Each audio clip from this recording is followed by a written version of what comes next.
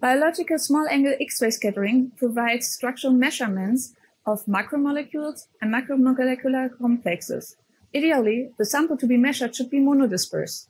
Although in some cases, size exclusion chromatography SAXS is not sufficient to produce monodispersity, a software-based deconvolution of the SAXS data can be performed to produce an idealized SAXS curve. Following this protocol, a deconvolution program and the user-friendly scatter program can be used to analyze the vaccinia virus DNA polymerase exominus mutant.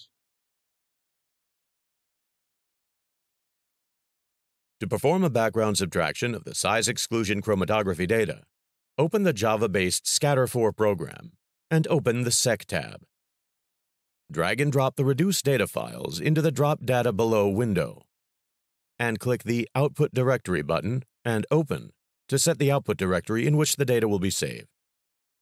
Enter the sample name in the Save As box and click Trace.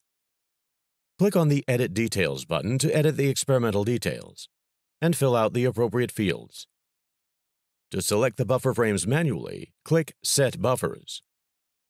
Left-click and drag to reselect the buffer as a flat on the trace curve before the void volume of the side exclusion chromatography column of approximately 100 frames, and click Set Buffer and Update to recalculate the SEC file. Left-click and drag to select a region of interest on the signal plot, and left-click and drag the crosshairs in the heat map plot to select the zoom and subset of frames that will be used for merging. With another left-click, highlight the frames in the heat map corresponding